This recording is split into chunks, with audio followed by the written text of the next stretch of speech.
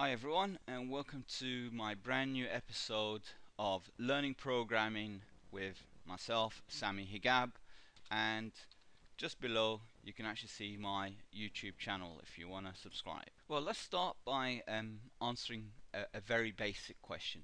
Now, which language should I learn, and what are we going to be teaching you in these videos? I'm going to start from the very easiest language, which is PHP in my view.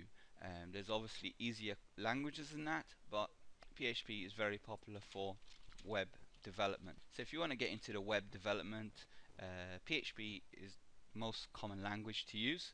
The style of teaching that I'm going to adopt here is I'm going to try to be as very generic in the way that I'll be teaching you PHP. So you're going to have some transferable skills. So if you decide to go on and learn Java, C++, C#, or any other language, you'll actually find these videos very useful, because the key concepts in programming is pretty much the same.